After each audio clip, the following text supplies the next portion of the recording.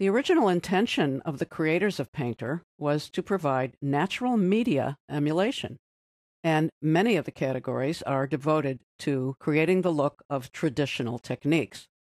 Acrylics, for example, let's choose bristle brush, and I'll make a stroke or two, and that has a lovely look of bristles fading out.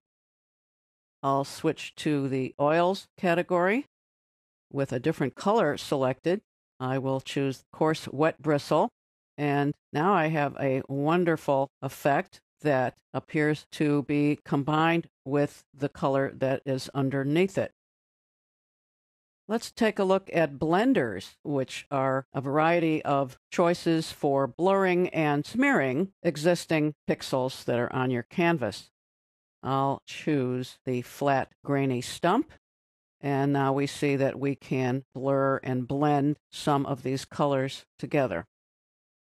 If I choose an impasto variant, I'm going to be choosing a thick paint effect. Gloopy, for example, will give me the look of paint that is squeezed directly out of the tube. There are some categories that are devoted to creating some very special looks that you can't hope to create with natural media.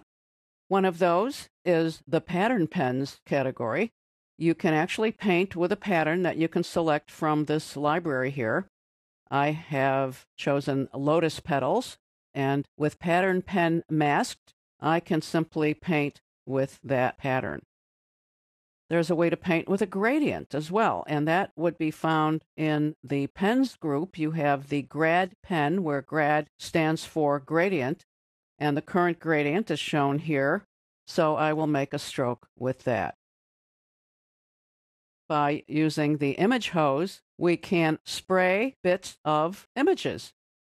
We can use linear or spray, and you can choose the content of your hose by selecting it from this list of nozzles.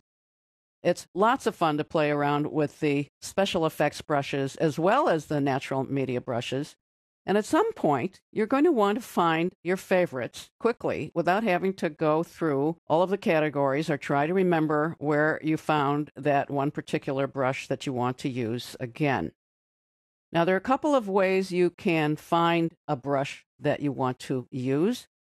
And one of them is by simply finding the Recent Brushes panel under your window menu. This is where you'll find all of your panels. So here, this shows us the last 10 brushes that we used. If we wanted to go back to Gloopy, for example, there it is. And now we can make one of those Gloopy strokes. But this is limited to the last 10 items.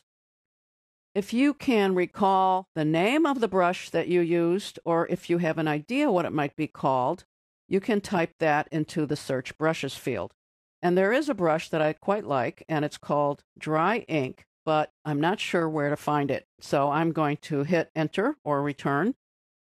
The results are telling me that there are a couple of items that satisfy these criteria that have the word dry and the word ink. Here's the one I want, the dry ink in the pens group. And so that has come up for me. And now I can draw with that. I'm going to simply clear the canvas first, though, by doing a Select All and a Delete or Backspace.